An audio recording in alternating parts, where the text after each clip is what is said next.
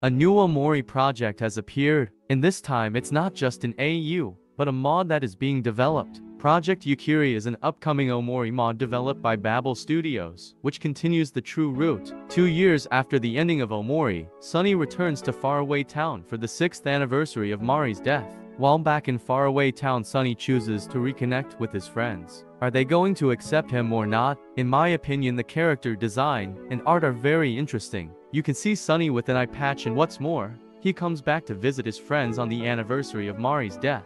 How will they react? This makes me very curious. The team has social medias where you can follow them, and I will put in the pinned comment.